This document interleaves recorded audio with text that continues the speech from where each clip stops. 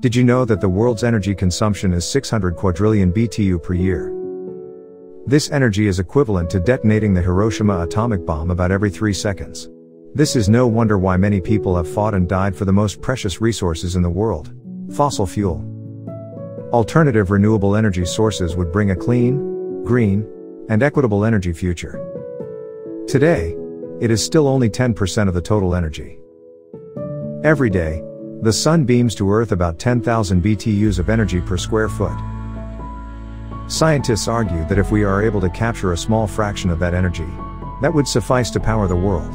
I believe that the average guy in the street will give up a great deal, if he really understands the cost of not giving up.